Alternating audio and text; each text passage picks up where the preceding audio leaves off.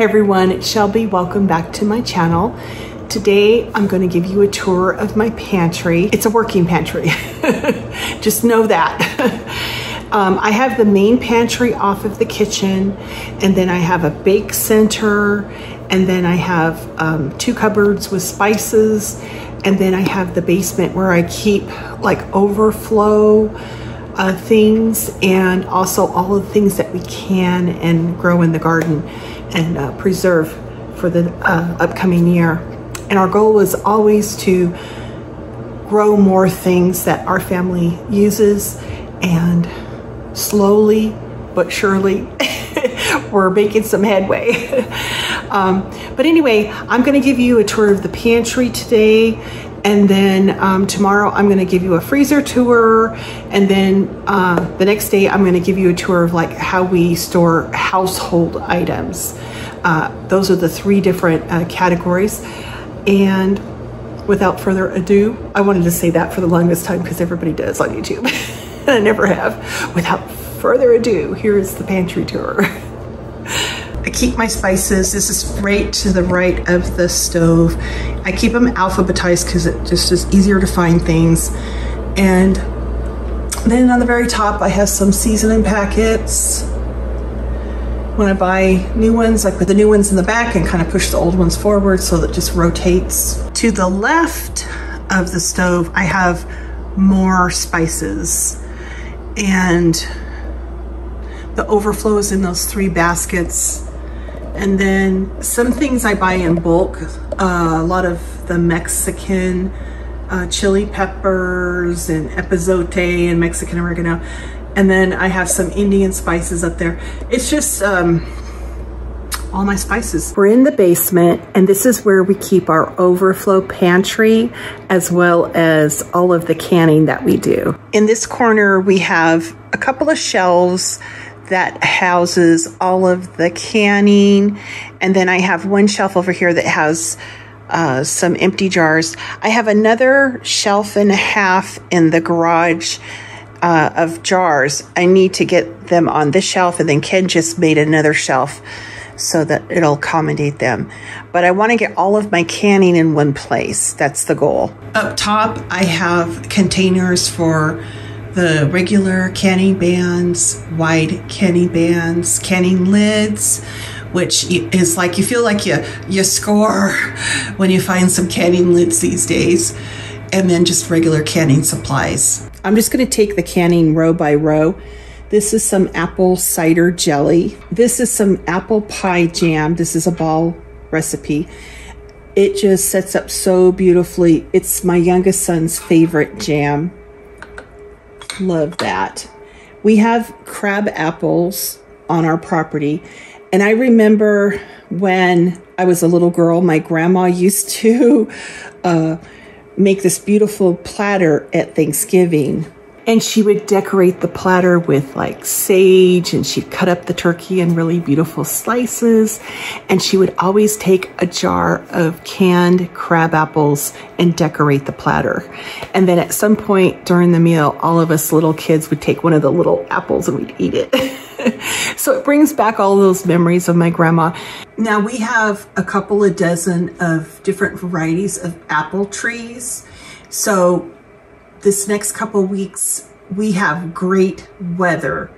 Normally we get a freeze like mid-September, but we're having an Indian summer. We haven't had a freeze yet. And so this next 2 weeks, I need to get really busy and get a bunch of apples canned, both applesauce, chunky applesauce, apple butter, apple everything. So I'll definitely fill up that rest of the row there. On this shelf, we have some whole cranberry sauce. I like to put it in the half pint jars and the jelly jars. Sometimes, like when you have leftover turkey and you just make a sandwich, the little tiny jelly jars is just enough to put some cranberries on it.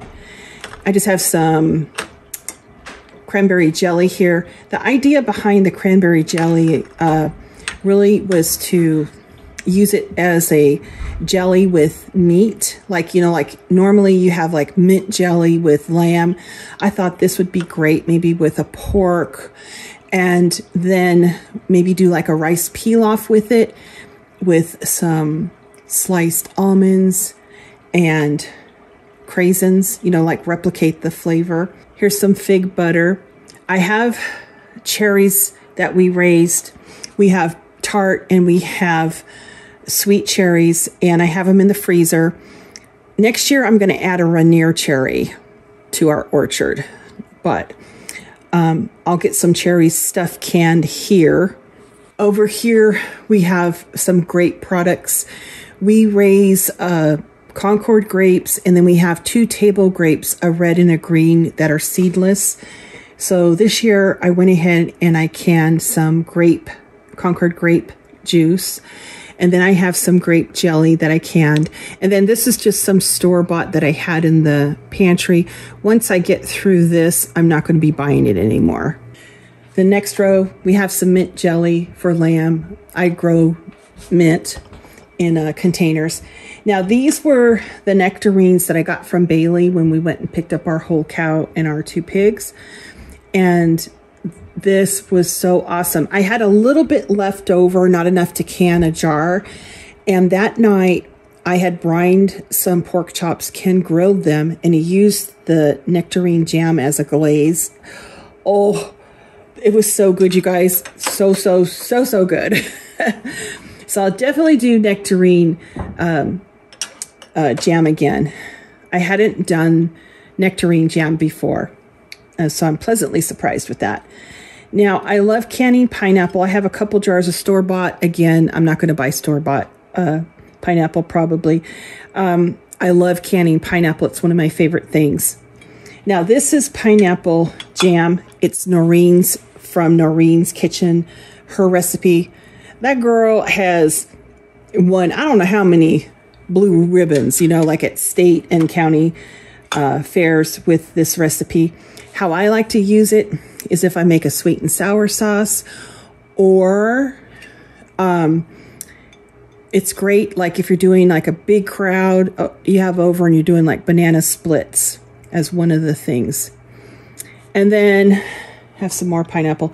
Now this was white peaches I got from Bailey's father-in-law, and I made some jam. And at the very end, I added about 1/3 cup of DiSorno, that almond liqueur. Oh my gosh. I imagine if you don't have the liqueur, you could probably add some almond extract and it would be fine. All right, now this is some pomegranate jelly, and I wanted to do the same kind of thing. Use it as a glaze or as an accompaniment to some kind of meat, and then maybe have a nice salad with the pomegranate areolas, just kind of replicate that flavor again. This is exciting. I made some pomegranate molasses. It's the first time I've ever done that. I've already used it all up. This is the last jar. You basically reduce the pomegranate juice, and then when you open the jar, you can reduce it even further to make like a glaze. Oh, excellent. I definitely will be canning that again. And then this is just strawberry jam, and I just use like the old-fashioned recipe that just has sugar and strawberries. I don't like using pectin or that kind of thing with strawberry jam because I've always had my strawberries float when I do that, and I don't like that. I like it all mixed together. And then I do have some store-bought strawberry jam, and when that's gone, I don't think that I'm going to buy it anymore because next season we're putting a whole bed of strawberries in. So I hope that I can be successful in raising strawberries. This next row just has some store-bought jalapenos, candied jalapenos, dill pickle chips, some green chilies, just random kind of stuff like that. Now this right here is the marinade that you use when you do the cowboy candy. And this is an excellent marinade on like beef jerky, meat. It's also a wonderful glaze, like if you're barbecuing some stuff. Don't throw that away. Can it. It's really, really good stuff. This is just a thing of pepper jelly. Over here, I have the cowboy candy. I showed you guys how to make that. And then I have this one that's like really diced, really fine, I guess cowgirl candy. But I could have a whole row of this. I could never have enough cowboy candy on my shelf. It's kind of like I have to like ration it out. But I still have jalapenos in the garden. So I'm hoping I can get a couple more rows of cowboy candy this season. Here I have pickled beets, and like the cowboy candy, I don't think I could ever have too many pickled beets. Our family loves them in salads. They go really well with blue cheese dressing, if you like that kind of thing. But I have some more beets in the garden.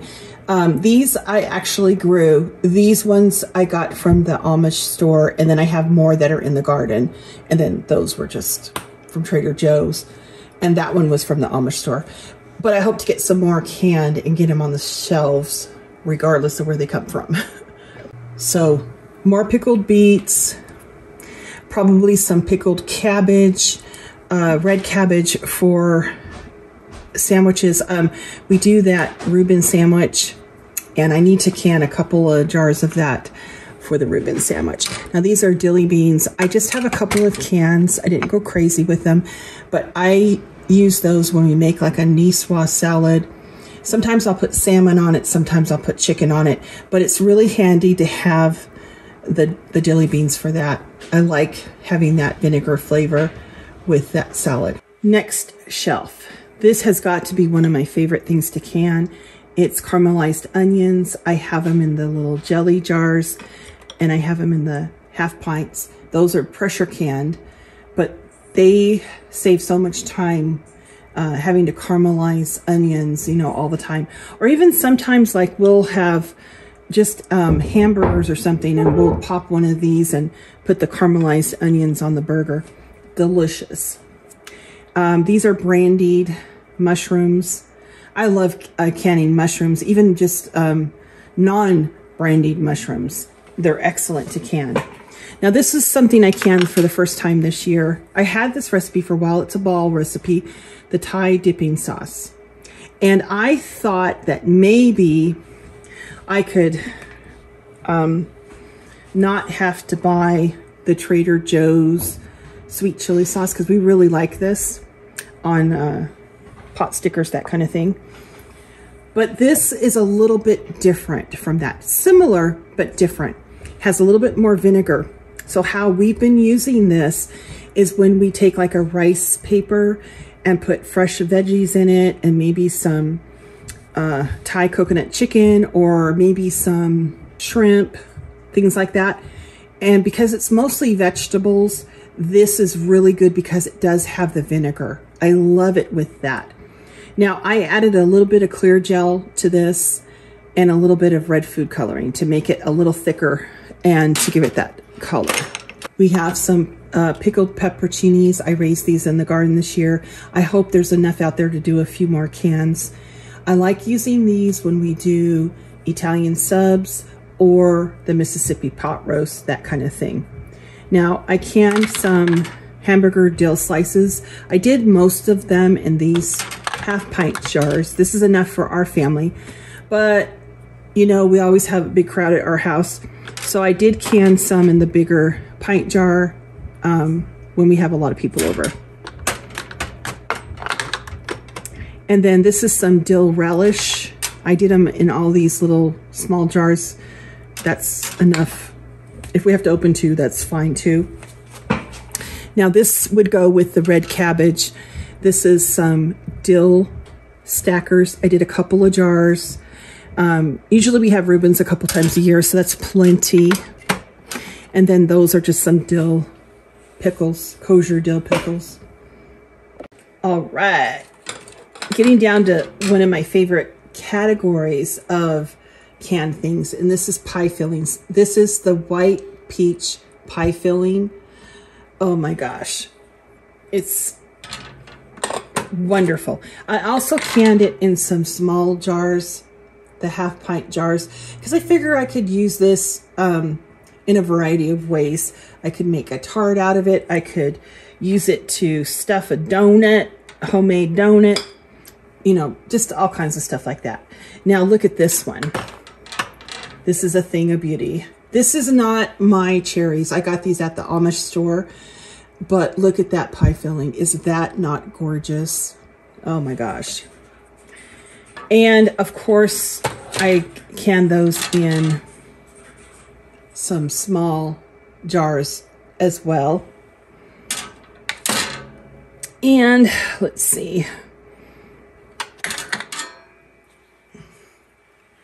I canned the strawberries in the quarts and the small ones as well. I'm going to do apples, and then I have blueberries that I froze from our blueberry plants that I'm going to do the pie filling with as well. I love doing the pie fillings. Okay, down here we have some brandied cherries. Now these were Rainier cherries, and they don't look very good. They taste really, really super good. I use them like if we have to have like a quick dessert, if we have somebody stop by. I usually have vanilla ice cream in the freezer. You heat these up and you can add a little bit of brandy. You can even flambe them and have like a cherries jubilee. I've made these for years, but this was the first time that I canned the Rainier cherries, and I won't do it again just because it doesn't look very pretty. I'll just definitely use the red cherries. And I do have some cherries from our trees in the freezer, so I'll probably do another row of those, maybe like 4 pints, and get them on the shelf because it's really nice to have for a quick dessert. And this kind of surprised me. It just took all the color off of the Rainier cherries. Now these taste good, they just aren't red. This is that clear gel. Like if you never heard of clear gel, it's a thickener that's approved for canning. It's kind of hard to find. I found it online through Amazon, and I've also found it at the Amish stores. And then just really quick down here, because I did share this in a separate video, I'm just going to briefly go over this. This is vanilla extract, vanilla bean paste, vanilla sugar. This is some maple syrup. We have some mature maple trees that came from my cousin's maple farm. And then about 4 or 5 years ago, we planted 5-year-old maple trees. So we have like 30 maple trees that are getting some good growth. So eventually we'll be doing our own. And then we have honey. We have honeybees. Some of this honey is from one of our friends. He's been mentoring us. Molasses. And then we have some Caro syrup. On the top shelf up there, we just have some vinegar, some bottled lemon juice. In that bushel basket, we just have some canning supplies, that type of stuff. We had a late start to tomato season here. We had a really wet spring. I wasn't sure I was going to be able to can enough sauce for the year, but it looks like we might just make it. So all of this is just tomato sauce. And then I have some more quart size up there. And then I have a little bit of salsa. This was from last year. I think I have like 3 jars, and there's some store-bought. And then I'm going to start making some salsa this week. We have jalapenos. We harvested our onions. We have tomatoes still coming in, that kind of thing. So I think I'm going to go for the salsa. And then when I was at Trader Joe's, I bought some pizza sauce. I would have preferred to can it myself, but I wasn't really sure we're going to have enough tomatoes, so I bought some. It is what it is. And then I have some pork and beans, just residual. When they're gone, they're going to be gone. I'll go ahead and can my beans. Now, artichokes, I did have 6 or 7 artichoke plants, but I don't think I'll ever have enough artichoke plants to meet our artichoke need. So this is a lot of store-bought stuff. Artichokes, I like the grilled artichokes that Trader Joe's have. They're excellent. This is artichoke antipasta, and then this is some artichokes that I use when I make the artichoke dip. So that's our artichoke stash. These are some chopped clams. Those are just canned chicken. I got those just because I knew that we were going to be canning a lot more stuff from the garden, and I can get to canned chicken anytime, you know, do that anytime. So I have a whole row here for canned meat. I'll get that done in the fall, into the winter. I do have some canned pinto beans here. I do want to add some pork and beans and garbanzo beans. There's some stew. It's probably the one thing that I can that's like a meal ready to go. Most of the stuff I can is like an ingredient canner. And then there's some green beans. This is some lard that I rendered from our pig. This is just canning supplies, and I have enough that I'll fill this cart and one more cart. Over here, we just have a stash of coffee. They like the donut shop, they like the McCafe. And then I did get a dark roast. One of my sons prefers the dark roast, so I wanted to have him give that a try, see if he likes it. We have hot cocoa, tea. There's my tea stash there. A little bit of peanut butter, some chocolate milk mix, some of the shelf-stable milk. I don't carry a lot of that, but it's nice to have, especially when you have a storm and you're snowed in. I do have quite a bit of evaporated milk, sweetened condensed milk, media crema, that kind of thing. Definitely a product of the 60s. There's a lot of really good evaporated milk recipes. And then down here, let's see here, we have pickles. Dill pickles, bread and butter pickles, petite dill pickles, the French pickles, the big kosher dill pickles, pepperoncinis. This is just like the rest of the stash. I hope that I can figure out how many plants I need so that I can meet our pepperoncini goal. We do use a lot of them. And the same thing with the sweet cherry peppers. I raised those and the hot peppers. I wanted to do that Italian blend, the hoagie spread blend, and I just didn't have good luck with those peppers this year. They put like 2, 3 peppers out on the plant. Okay, down here on the bottom shelf is everything olive, all kinds of varieties of olives down here. Obviously, I'm not going to be growing olives. Not in zone 5, huh? On this shelf up here, I have the gallon-sized corn. If we have a big crowd, I like to just saute the corn in butter, salt and pepper, a little bit of garlic, and it's always a hit. I have a little bit of Campbell's soup. I have 1 chicken noodle for 1 sick person this fall. And the rest of it is cream of mushroom, cream of chicken. You could do a lot with that. We always buy the big cans of tuna. I tell you, tuna used to be like a 16 ounce, then it went to 12 ounce, then it went to 9 ounce, then it went, yeah, I think 6.5, 6, 5.5. I think it's down to what, 5 ounces for a can of tuna. It's mostly water. Our family is just too big to even mess with that. So we get this big thing of tuna, and I might make tuna noodle casserole, and then the rest of it goes for tuna salad. This next shelf is kind of an Asian themed. I really like having different products on hand. I like to try different kinds of ethnic food. We have soy sauce and Spam and a dark soy sauce and an oyster sauce, hoisin. Our Trader Joe's little dipping sauce and sriracha and tamari. We have mandarin oranges. I use those when we make a Asian salad. Chestnuts. I think this is a bean paste. And then whenever I go to like a specialty store like that, I just like to try different things. There's some Japanese mayo in there. There's the sriracha mayo for like sushi plum sauce, hoisin sauce. There's a couple different kinds of vinegars again, some mirin.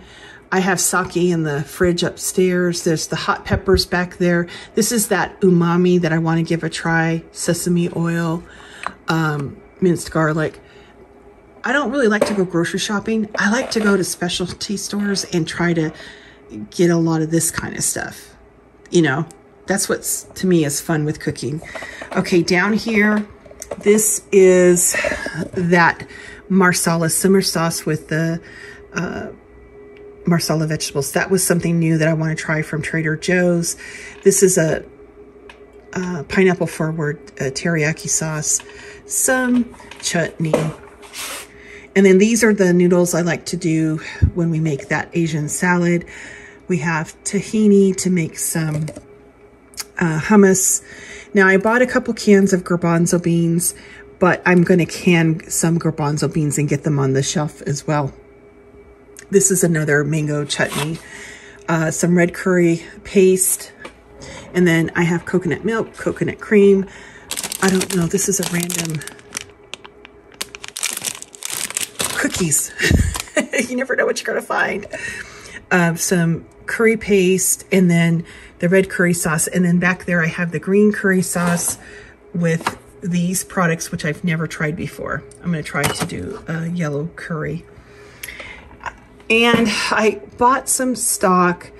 I need to get off my lazy behind and get some chicken stock and beef stock canned. I have the bones from our cow in the freezer. I have a whole big bag of like chicken backs and that kind of stuff. I just need to get the time to do it. Now this is all canned right here.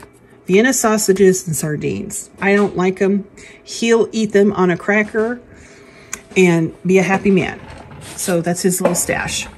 This is kind of like the little Italian section. I have sliced pimentos. I tried to raise pimentos again this year, and just like the cherry peppers, I just got a handful of them. I didn't get enough to really can, which I wanted to do. This is that pumpkin Alfredo sauce. I use the cannellini beans when I make pasta fagioli. I just went ahead and I put some of the basil pesto in here. I do grow my own basil, and I did put up some fresh pesto this year. I froze it, but I didn't have enough. I think I needed a couple of jars to kind of get us through. We have some arborio rice, some capers. We have some Knorr bouillon chicken cubes. This is just like a little bit of overflow. On this shelf, we have a lot of different olive oils, avocado oil, a little bit of canola, and then there's some spray canola, there's spray olive oil, there's some anchovies for homemade Caesar salad dressing, there's some of the speedy marinades, and then somehow I got some ranch and blue cheese dressings. I think my brother bought them when he was here, because I don't usually buy those, but we'll use them up, and then it's just not something that I normally buy. We have a stash of ketchup, barbecue sauce, mayo. We have one of those packs, you know, that has everything. We have mustard, a couple types of mustard. I have more mustard upstairs in my everyday pantry. We like a lot of different mustards. There's some more salsa, hot sauces. These are just like replacements. There's a big thing of jalapenos, like if we have a big party and we're doing nachos. We have some rotel back there. I intend to start canning that myself. I don't really need to buy that. We have 1 can of chipotle. I don't really go through a lot of that. And when I use it, I freeze the rest. So a can is gonna last me a good 6 months. Now this year, I went ahead and I got tomato products because I didn't know I was gonna have an Indian summer and do okay with the tomato production, but it is what it is. Tomato sauce, tomato paste, diced tomatoes, and then just a variety of tomato products. And then down here, I love vinegars. I make some homemade vinegars. I think Did I show you guys how to make the pineapple vinegar for like making Hawaiian dishes and stuff? But you can, vinegars are just like really cool thing to get into. And down here I have all kinds, apple cider, white wine. I mean just a whole variety of vinegars. And then I have some hot sauces. I have some random steak sauces, chili sauce, and I think a seafood sauce down there. So this is just, you know, more condiments. This is my pantry off of the kitchen, and it's definitely a working pantry.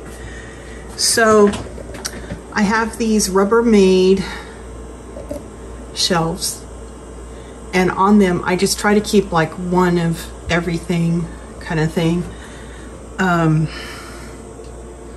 Lots of pickles and olives and vinegars, oils, balsamic vinegars, some Italian specialty items, mustards, more Italian items on the bottom. On this one we have hot dog relish, sauerkraut, even some hot dog chili sauce. This is definitely the boys' shelf. And then getting into like more pepperoncinis and sweet cherry peppers and the Italian mixes, that kind of stuff. Down here we have pickled onions and sliced jalapenos. This is the cherry peppers that I wanted to can this year, but my peppers didn't do as well as I wanted. There's always next year's garden goals. Horseradish, gherkins. This is just a little bit of everything. I need to take this preserved lemon sticker off because Trader Joe's doesn't have them anymore. But I do preserve my own lemons. I have the anchovies to make Caesar salad dressing. I like this newer vegetable mix where you make the spinach dip. I have pesto and sun-dried tomatoes and capers and artichoke hearts. This is my this is my little high-tech when I blind bake a pie crust, I put the beans in there on some foil, and I keep them here because I don't want anybody to try to eat them. Probably be as hard as anything. Okay, down here is just a hodgepodge, steak sauces, Worcestershire, some fig butter. I like to use this when I make a pasta Italian salad. Just add that to it. And down here, some hot sauces.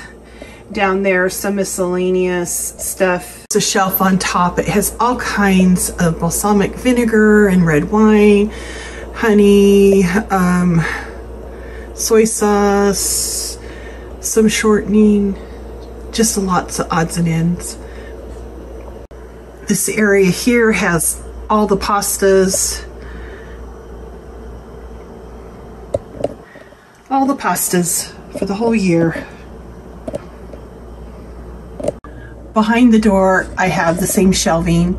I have chicken breasts, salmon, some canned peach halves, and cherries. I have dates and figs and that kind of thing here. Garbanzo beans. We really like hummus.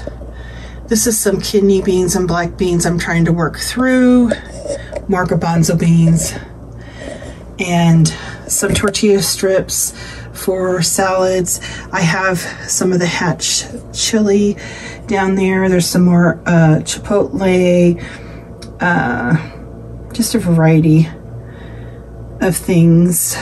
Salsa verde, that kind of stuff. And then I have my grocery bags at the bottom.